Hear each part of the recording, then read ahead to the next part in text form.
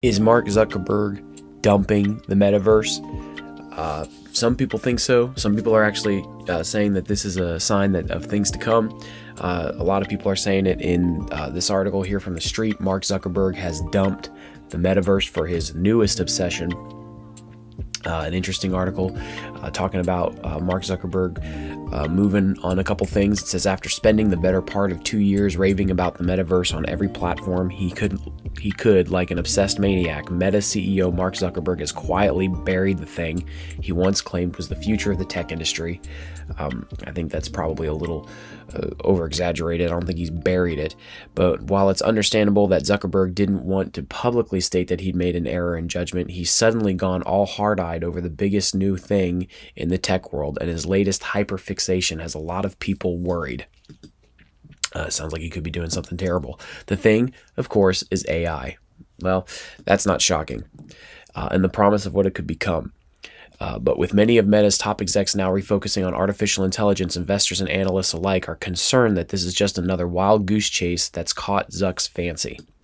And here they quote an analyst saying, keep an eye on Zuckerberg's newfound love with all things AI. It seems that the year of efficiency, this is them critiquing him with the moves he's been making within Meta, is winding down. We made it to April, and a name change to AI, Metai, I guess, our best guess is now possible. So there's a little cheeky, a little tongue-in-cheek there, a little clap back at Mark Zuckerberg for the moves he's making.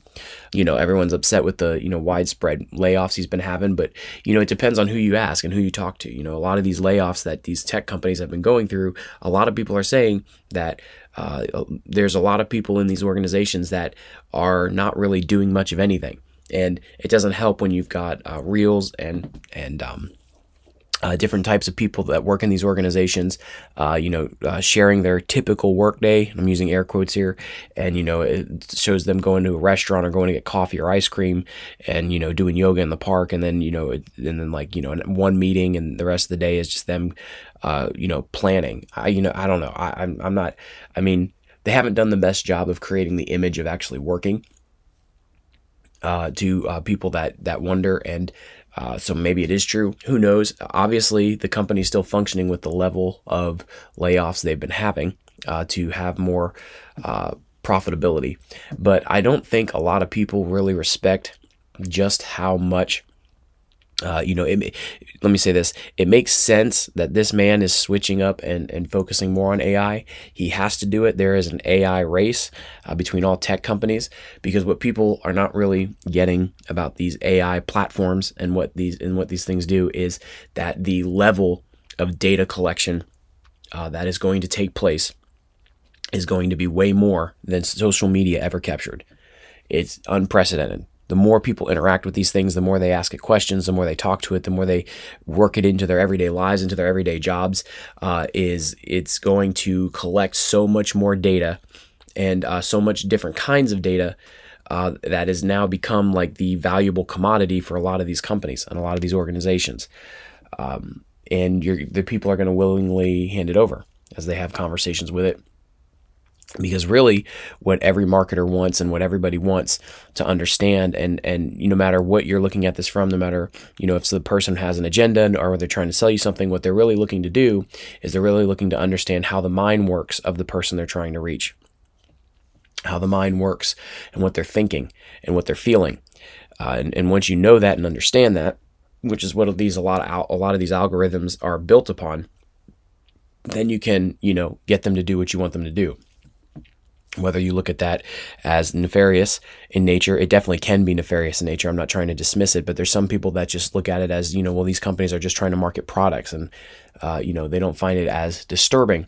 But I don't really know how you could go through the past couple of years and not look at how things have played out and not at least be a little bit perturbed at the way the world's going and what's happening in the world.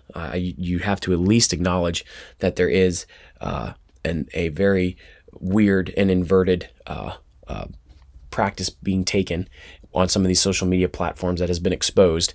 And so I don't understand how you wouldn't be, but I just don't think, going back to what I was saying earlier, it makes total sense that Mark Zuckerberg would stop what he's doing and focus on AI, because I don't think a lot of people really understand the level at which these chat AI robots that do various different things like Chat GPT, I don't think they understand the level at which this is going to impact society yet. It's still new for a lot of people, and a lot of people have just been easily dismissing it as some goofy thing on the internet. And when they think about it or talk about it, they're thinking about some, kid online who's having a hard time finding a girlfriend and he's falling in love with his AI. And it's like, look, you don't get what is happening here. I mean, just as an example, and there's millions of examples, this is just scratching the surface as I talk to friends of mine in tech and that are doing tech. What I'm hearing this thing is doing, and what I'm hearing that different ones are doing and being designed to do is insane. It's insane. But here's an example here. So this is a conversation I had with ChatGPT just a few minutes ago. I said, can you rewrite my paragraphs if I give them to you to make them read at a university grade level?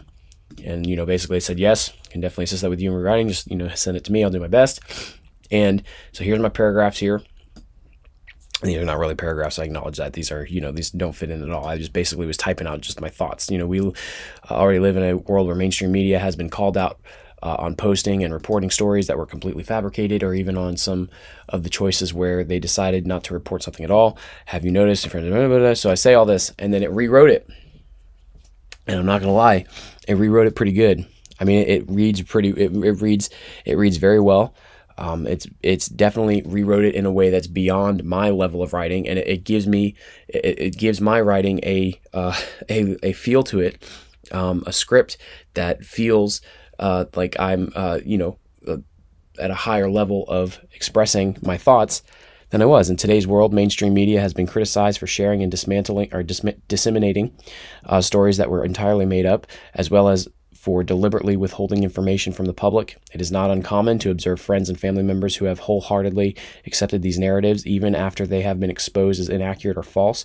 Perhaps you have experienced situations at work where colleagues are discussing topics that you know to be false due to an article they had read or heard. That flowed and sounded way better than what I wrote originally, and then did that in a matter of seconds. So softwares like Grammarly and all these other softwares that scan your documents and then you have to go in and retype them yourself. I'm just wondering how much more I could do if I just typed out my full essay, my full script, whatever it is I'm working on. And I told this thing to rewrite it at a university grade level, a high end, level, and how much more it would affect. I just don't think people fully understand what you're actually capable of doing here. This thing is crazy. I've had multiple random conversations with it, some on scripture, some on other stuff, just to see what it's saying, and it's insane what it can do. Resume building. I mean, it's crazy what this thing can do. And I represent just the common, know nothing person. And, the friends that I have that are that are doing tech right now, the friends that I know that are programmers and all that kind of stuff, they're entering stuff into the thing, and that thing is like writing code for them, but it's writing code for them in ways where it's they're typing in the code that they have written and understood is the best way I can explain it. And they're telling it that they need the code to make whatever it is that they want to do, a certain thing that they're not able to figure out, and the thing is figuring it out for them and plugging it away. I mean, so the shakeup that's coming, is, it's not, I think in some ways, in the immediate sense, let's say in the immediate sense, the media is making it sound like we're entering into the book of Revelation over this stuff. And, I can totally see it going there. But in the immediate sense, what this is going to do is shake up industries like colleges, universities, writers, script writing, videos, content online. I mean, articles, news stories. This thing is going to completely alter the way people do things. As far as interacting with it for, I mean, I've seen people write resignation letters. I mean, it's endless. It's crazy. And I don't think people fully understand how much this stuff is able to do and how quickly it's going to spread like rapid fire. The more people experiment with it, the more people talk about it, even if they talk about it in a negative sense, the more people are going to get curious. And as you get curious, you're going to keep interacting with it, and it's going to keep going and going and going. And Mark Zuckerberg, being the CEO of Facebook, sees this. He's not stupid. You know, you can't call him stupid. I mean, he can make mistakes like any other human being, but he sees it and he's going after it. And it makes sense, especially with all of his other tech buddies going after it as well. If your business model is to collect data and sell it, then you would want the most efficient thing at collecting data, even if you could capture, 5% of that business. Even if he's so far behind the mark that there's other people that are going to beat him to it. If you can make something that's somewhat efficient, you have the skill set, you have the workforce to make it, you would make it. I mean, the Metaverse thing that he was designing specifically, because there's other Metaverse stuff that's going on that people don't understand, and it's making big waves. It's making huge waves. And the Metaverse term, even of itself, is something that he coined. There's just something so far beyond what Mark Zuckerberg is doing. People don't really fully comprehend that yet. But his personal thing he's been making in Facebook is not that hard to switch gears, just because of a name change. Just because of a name change. It's not that hard. He can switch gears like that and still be running Metaverse, but that stuff isn't slowing down. That stuff is speeding up. And the changes and stuff that's going on there is going to continue coming. So yeah, obviously this article is a little salty at his changes. I mean, I'm not obviously no one's the biggest fan of these social media companies. I'm not trying to defend the man, but I mean, there's massive layoffs going on. It's interesting to me that these companies are they're finding themselves capable of laying off the amount of workforce that they're laying off and continuing to be proficient and efficient in their products. Like, it's not like you logged on to Facebook lately and it's been any worse than it's been in the past. I mean, it's worse in different ways, but as far as the technology itself working and functioning, I mean, it's the same it's been for years. And these amount of layoffs are going on behind the scenes. So inevitably, you got to ask yourself, well, then what the heck were these people doing all day long? And what were their purposes for? And, even Elon Musk, passed a comment to Tucker Carlson, God rest his soul. I'm joking, totally joking. Saying, well, you don't need 80% of your workforce after he laid off. I think they said somewhere close to 80% of Twitter's workforce. You don't need all those people when you're not, trying to track people and control them, essentially is what he's saying. I'm jacking that quote up, but you get what I'm saying. So yeah, very interesting. What are your thoughts on this? Let me know in the comments section below. Like, share, subscribe, all that jazz.